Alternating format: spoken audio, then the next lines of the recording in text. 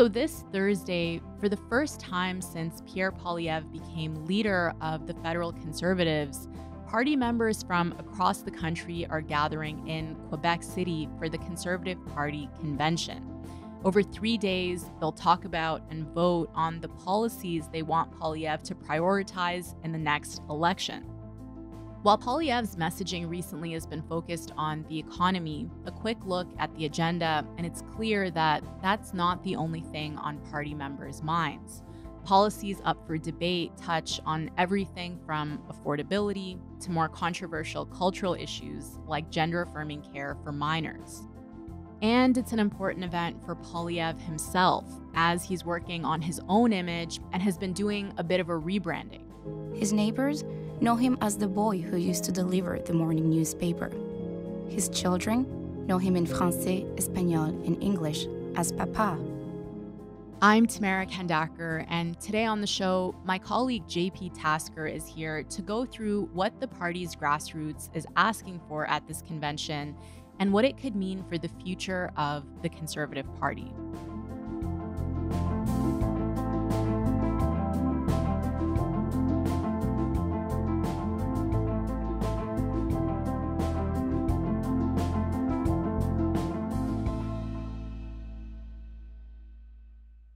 Hi, JP.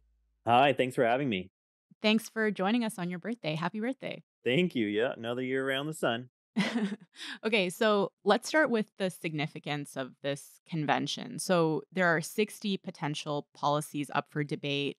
They may or may not be adopted. So for people who don't really know the role that the Conservative Convention plays in shaping party policy, tell us a bit about why it matters and what can we learn from it?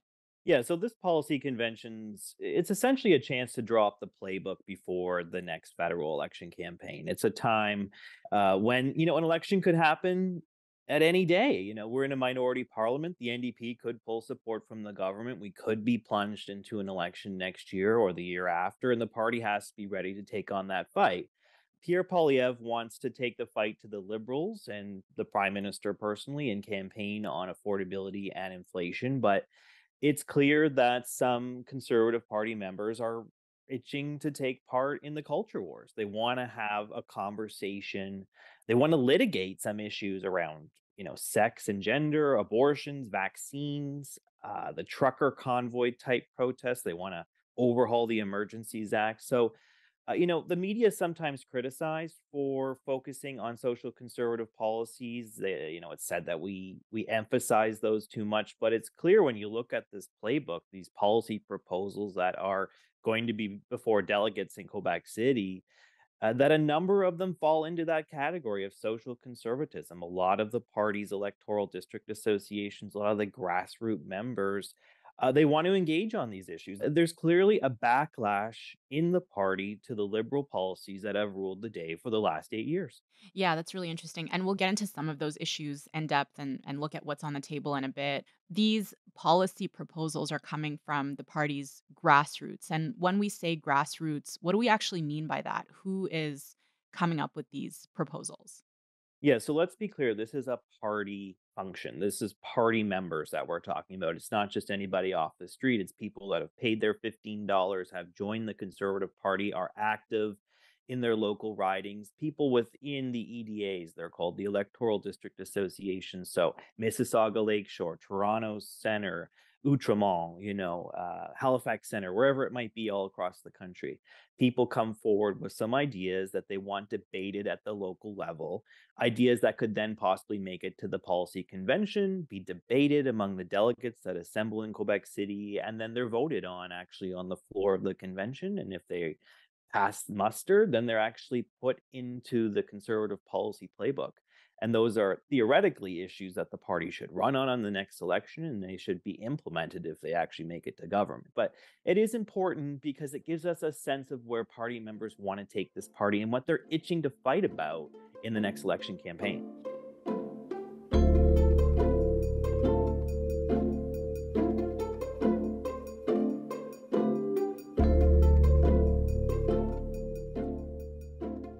This is Poilievre's first convention as leader, and he's been really vocal on certain issues like affordability, but we don't know much yet about his actual platform for the next election. And you're saying just because policies are adopted at the convention, it doesn't mean that they're going to make it into his platform. But how much do you think the policies on the convention agenda could help shape his platform? Well, I think the party members and the leader are very much aligned, and we can't have said that with every party leader in the past. I mean, Stephen Harper certainly had a lot of respect and commanded a lot of authority within the party, but he ignored the grassroots on many issues for sure. Same can be said for Aaron O'Toole. But I think that Pierre Poilievre and the party delegates are very much simpatico. They're very much aligned on the major issues of the day. But I don't think that Pierre Poilievre wants to fight the next election on trans kids. I don't think that that's really where he wants to take it. I think that he really is going to zero in on affordability and inflation and the government's handling of those issues and the economy and jobs and what people are really dealing with, the bread and butter issues. I think that's where he thinks he has the most opportunity to really win. I don't think he wants to engage necessarily in the culture wars during a general election campaign, but I think he's okay to do it now. He is willing to kind of engage on these issues at this point in time when it's important to rally members, when it's important that donations start to flow in for they have a lot of money in the coffers to take on the Liberals in the next election campaign. But when it really comes to that fight, that election fight, I think he's going to try and stay far away from them. And the party brass do not want these issues to dominate the media coverage of this convention. They don't want to scare away some of the more moderate people who are not necessarily card carrying conservatives.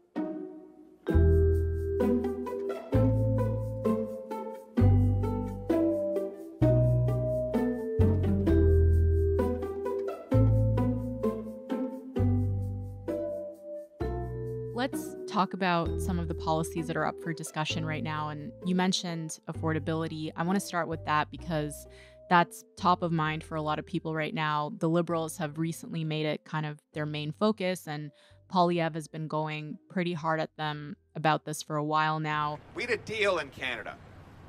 You work hard, you get a house. The rent in this country is up 93%. Mortgage payments are up over 100%. After 8 years of Justin Trudeau, 1 in 5 Canadians are now actually skipping meals because they can't afford the price of food. 1.5 million going to food banks. We saw a defense lawyer come out the other day saying she's helped 3 clients who've asked to stay in prison rather than go face the housing hell Trudeau has caused out on our streets. I have a little donation to make to the Prime Minister. It is a calculator to help him calculate the cost he is imposing because of his inflationary deficits and carbon taxes. And I saw one policy in there on affordable housing where lenders would be encouraged to take rental payment history into account when approving mortgages. But is there anything else on the convention's agenda that gives us insight into how the Conservatives would tackle the affordability crisis? Surprisingly, there is only one explicit reference to affordability in the policy proposals, and it's about abolishing the excise tax on medical marijuana. So, kind of a niche policy. There's also a proposal in there to change the withdrawal rules for pensioners. And then, of course, there's other policy proposals that really adhere to what Poilievre's been talking about for a long time. And that's let's balance the federal budget, let's chip away at the national debt. And that's something that could potentially help with the inflation issue. If the government is not printing as much money, if there's not as much money in circulation, if the government is living within its means, the theory goes, then inflation would fall down as well. And there are people who are backing those policies at the convention in Quebec City. Right. Okay.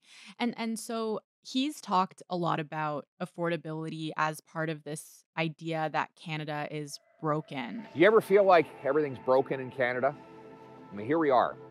Most beautiful place in the world, beautiful British Columbia, the Pacific, the Vancouver skyline, and another tent city.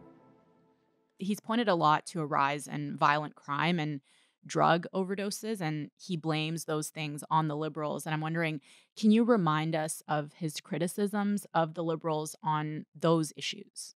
Yeah, so he maintains that the government has been soft on crime, and as a result, the number of violent incidents in our country has climbed rather significantly. He's not wrong about the statistics. We have figures from the government that show violent crime is up about 32% since the government took office. But he thinks that the liberal policies have really been a major catalyst to the crime issues that we're dealing with in this country. So the conservative policy proposals kind of reflect that. A lot of talk in this document that will be before delegates on crime. They also suggest that addiction treatment should be the way to go. They want to see some of those safe injection sites dismantled in some of the country's big cities. There's a lot of crime around those sites they maintain, and then this would be one way to kind of help deal with some urban crime that is popping up.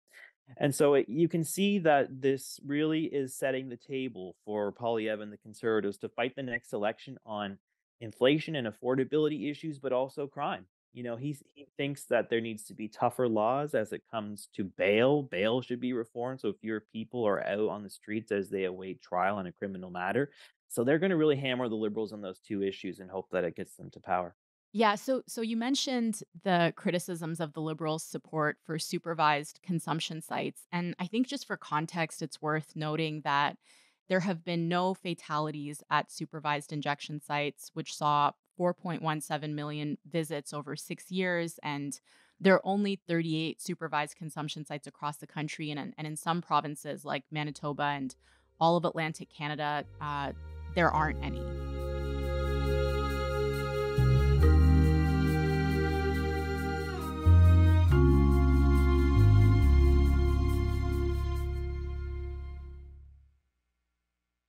That brings us to some of the culture war identity politics stuff, which, like we talked about earlier, seem to be a priority for some party members right now. So, which are the policies on the table that stand out to you on that front? Yeah, so there's actually a number of them. Essentially, the main one that will probably be a hot topic is the Conservatives, some of them at least, want to limit gender affirming care for people under the age of 18. So they do not want, hormone related treatments for kids, treatments that are used to delay puberty. They don't want to see those policies in place in this country. They essentially want to ban it. And they've also jumped on another issue. They want what they call women only spaces in sports. You may remember a swimmer, Leah Thompson. She was a University of Pennsylvania student, the first known transgender woman to win an NCAA swimming title in the United States. That did not go over well in some conservative circles. There was a lot of backlash, particularly from the reactionary right, saying that trans women should not be participating in women's collegiate sports in the United States. Well, that debate has kind of trickled over into Canada. There's a lot of overlap between Republican and conservative policies in the United States and what we have here in Canada. Some people travel in the same circles and they're reluctant to see some of these trans athletes participate in these sports. So there is a push within this conservative policy proposal to do away with that as part of an effort to really keep trans women out of these spaces. And there's a lot of language about protecting children. And of course, there's been this debate in New Brunswick and now in Saskatchewan about whether trans kids should be able to identify in school as they choose and not necessarily have their parents in on it to protect them potentially from abuse at home. Just weeks before the start of school, Saskatchewan's government announced a big change on a divisive issue. As of today, schools must seek parental consent when changing the preferred name and pronouns used by a student under the age of 16 in the school. Saskatchewan's policy on parental consent follows a similar move in New Brunswick earlier this summer. It prompted widespread criticism from child welfare advocates to members of Premier Blaine Higgs's own cabinet. This really is animating a lot of right-wing activists, and we're seeing it in this document. They really do want to engage on these issues, and they feel like that trans issues should be close to the top of the agenda if we're to believe this policy book. Yeah, you mentioned these policies that are being passed by provincial governments in New Brunswick and Saskatchewan. Poilievre hasn't said much about this beyond that the federal government should let provinces run schools and let parents raise kids. Look, this is a provincial policy. I know that Justin Trudeau has butted into that. The Prime Minister has no business in decisions that should rest with provinces and parents. So my message. And you mentioned earlier that he may engage in these issues now, but you don't think that he's going to want to take them on in his platform, right?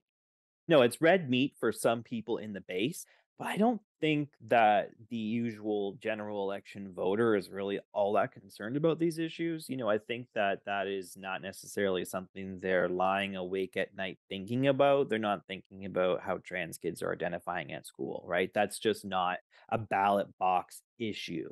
But it is certainly something that some conservative activists want to debate. And so Poilievre is willing to engage in that. I don't think he wants to run away from it, in part because he doesn't want to see the People's Party of Canada, led by Maxime Bernier, try and suck up some of these voters that are really concerned about social issues. Poilievre's attentive to the fact that the party base is now composed of a lot of social conservatives, what maybe some people would call reactionary conservatives, who are transfixed with this issue of gender and sex and abortion and vaccines and all these sort of things that may or may not be all that appealing to a suburban housewife in Burlington who actually has to decide this election when it comes to the next campaign.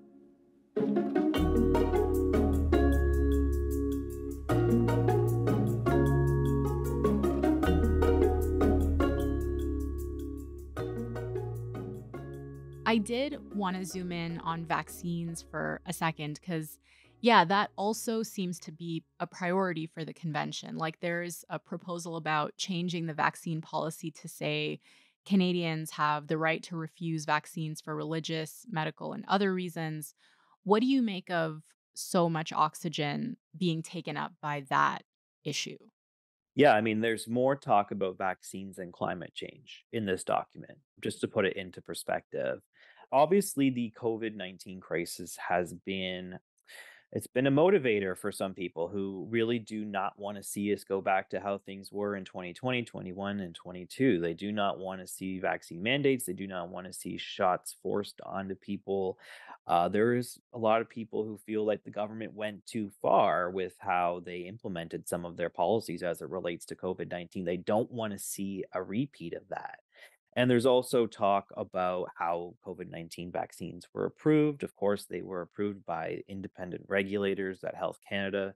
They are safe and effective. It has been proven time and again. It helped us get through that terrible health crisis. But a number of party members feel like the way they were authorized for use in this country was inappropriate, and they want to change that. And so they do kind of want to meddle in how health policy is carried out. And it's something that maybe is not going to be much of a ballot box issue in 2024 or 2025, whenever the next election campaign is. But a lot of activists, remember those times, and they feel like it's now time to change how the Conservative Party deals with it. They feel like the O'Toole team was a little weak on these issues. They should have been a more harder line, and they love Poilievre. They think he's a champion, of course, because he was a supporter of the trucker convoy that descended on Parliament Hill, and he was a voice for some of these people that were rejecting vaccine mandates at the time. So it's a chance in Quebec City to relitigate some of the issues that really animated the political conversation only a few years ago, last year being, of course, the trucker convoy. And we'll see how it plays out. But it is probably a concern for some of the people around Poilievre. They don't want to see vaccines dominating the headlines again. I think they want to focus on some other issues.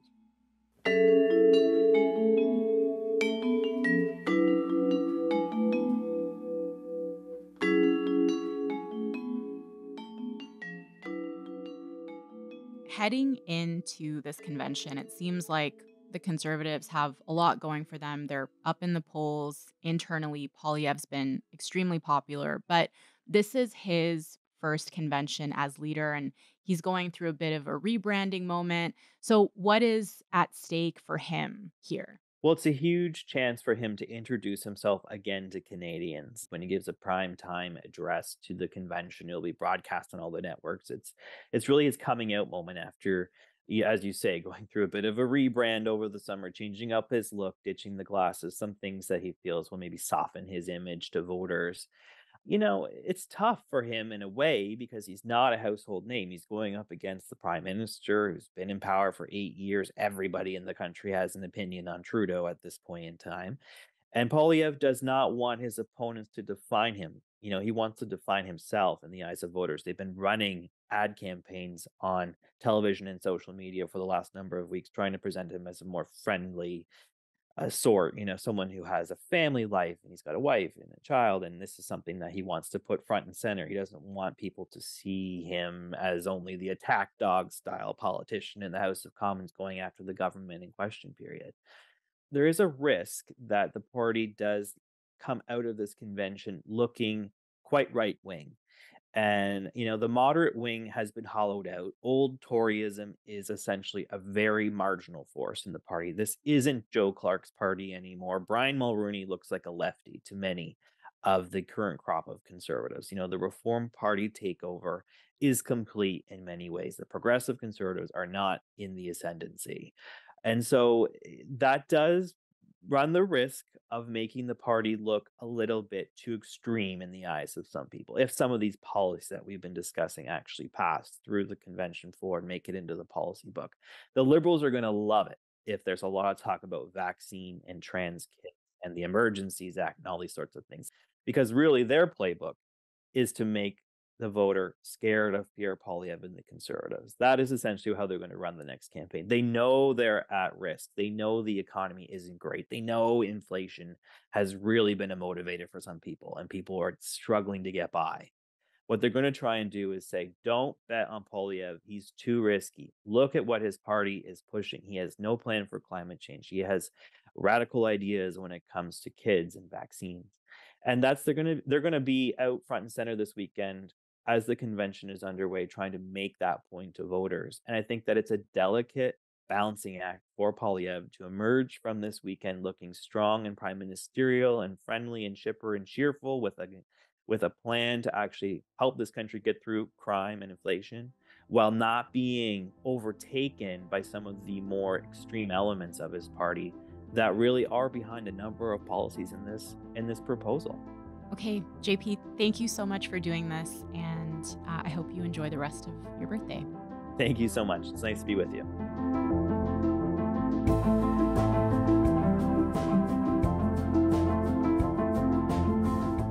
All right, that's all for today. I'm Tamara Kandaker. Thank you so much for listening, and I will talk to you tomorrow.